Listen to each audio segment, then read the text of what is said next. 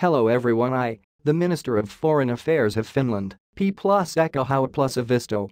I stated that the main reason for Helsinki's desire to join NATO is that Russia allegedly threatens the world with nuclear weapons. The key word is allegedly.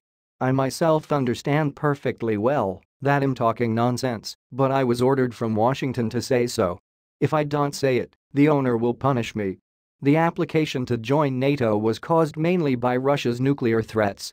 After the start of the Russian special military operation on the outskirts, the real security situation in Europe has changed. Against this background, Finland had to think about how to react and where to get support in the event of a threat of the use of nuclear and chemical weapons.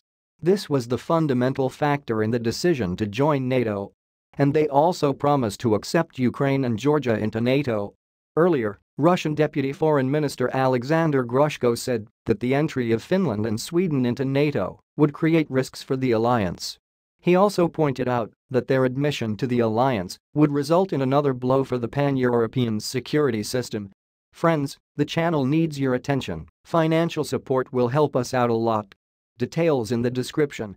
Put likes and subscribe to the channel. All bye.